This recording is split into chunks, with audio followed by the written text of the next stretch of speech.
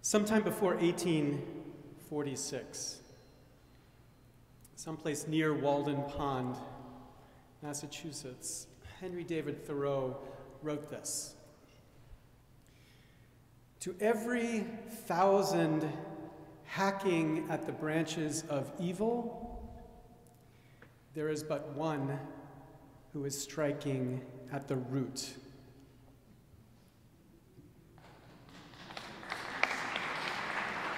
Now, on January 20th, 2010, 1 year after Barack Obama was sworn into office, and 1 day before the Supreme Court decided Citizens United, our democracy was already broken.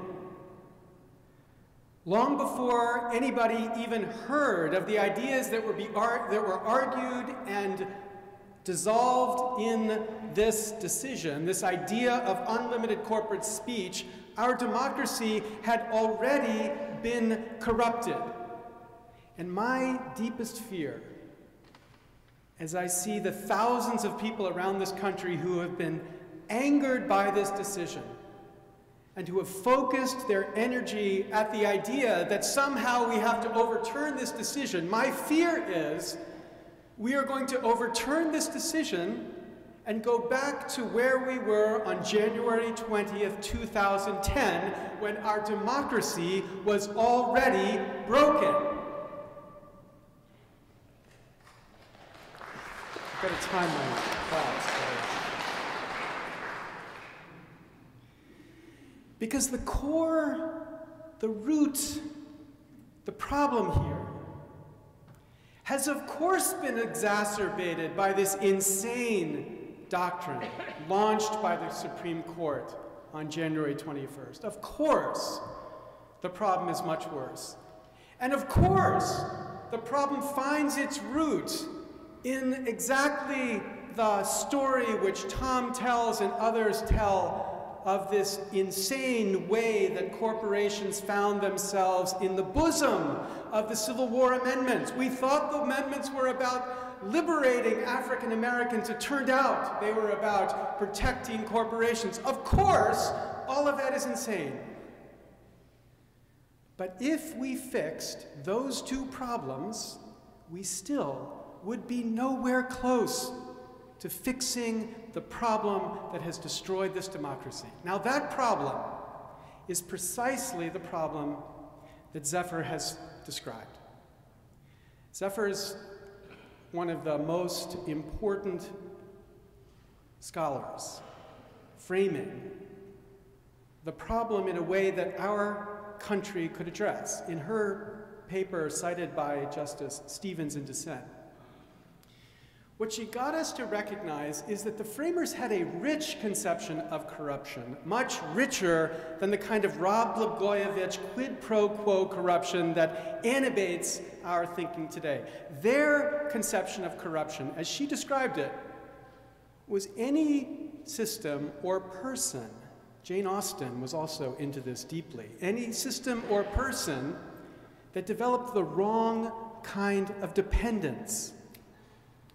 Now, that doesn't mean to be dependent is to be corrupted. After all, we want courts that are dependent upon the law. Independent judiciary does not mean courts that can do whatever the hell they want. It means courts dependent upon the law. An independent judiciary has the right kind of dependency.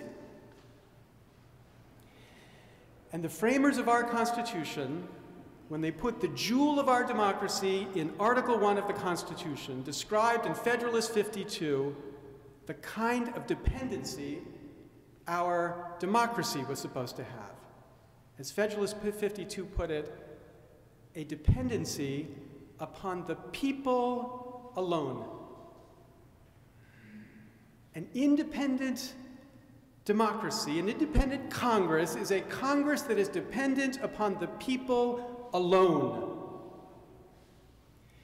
Now, nothing could be more obvious about our current political system than that we have a set of representatives, both candidates and incumbents, who have developed a radically different dependency. a dependency upon their funders.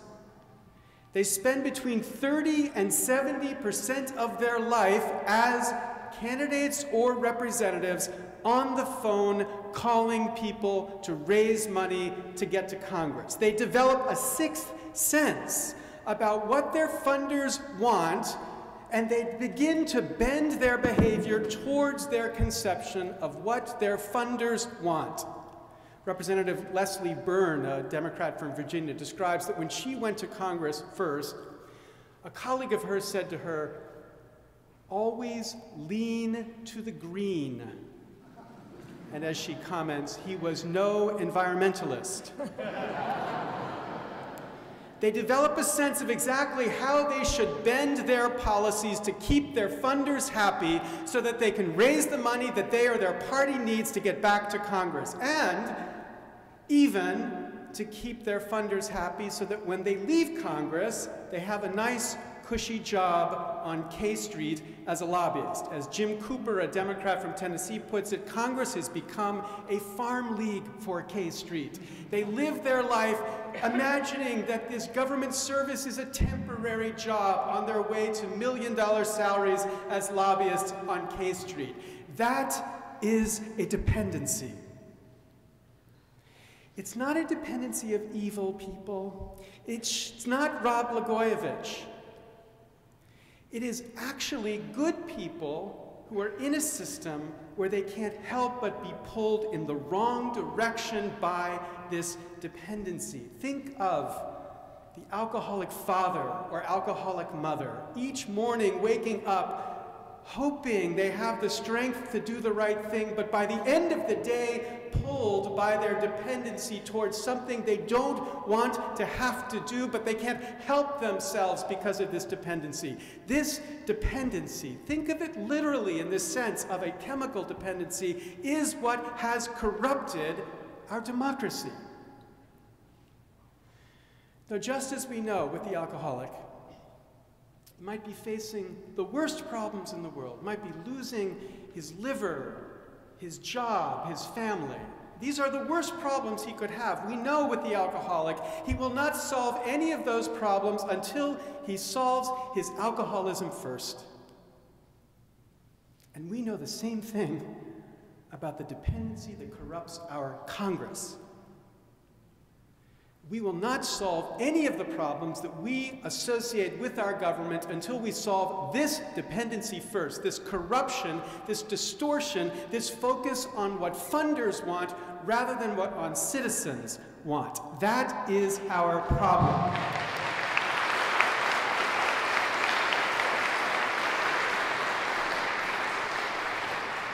Now let me tell you about a hero of this fight. Man who started Stride Right, you should go out and buy Keds tomorrow, Arnie Hyatt. Arnie Hyatt in 1996 was the second largest contributor to the Democratic Party.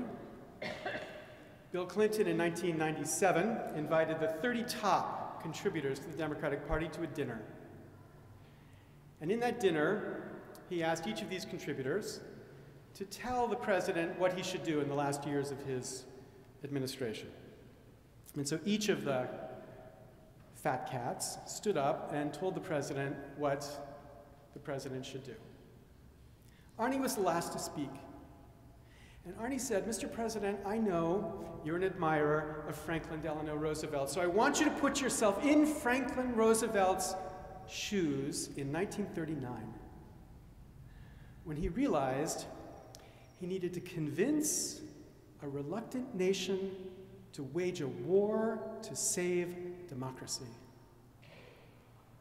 Because you, Mr. President, have to do the same thing.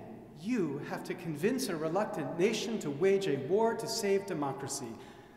Not a war against fascists, a war against fat cats, people like us. People who believe that just because we are wealthy, we have the right to tell the government what the government should do. Just because we're wealthy, we can pick up a phone and get any senator or president on the line. We are the people you have to fight against, and you have to convince America to save its democracy from us. Now, as you can imagine, in that room of 30 fat cats, there was a certain silence. Arnie sat down. The only published account that we have of the evening describes President Clinton cutting Arnie Hyatt to pieces. 14 years after Arnie had the courage to stand up to that president, we need to recognize and celebrate that it was Arnie who was right and the president who was wrong.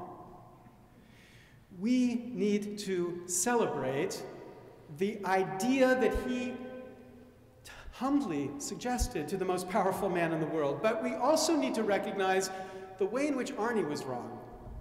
Arnie thought you should go to the politicians and tell the politicians they should change themselves.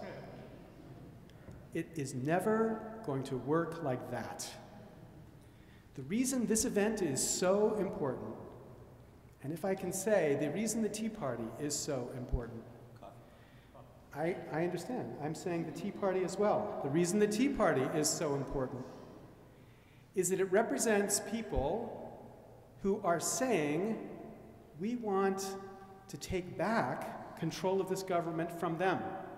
Now, I don't share the objectives of the Tea Party in their substantive policy in many contexts, but we need to recognize that we don't have common ends, we have a common enemy. And we need to build this movement of people who are organizing and teaching each other the root against which we must strike. Thank you very much.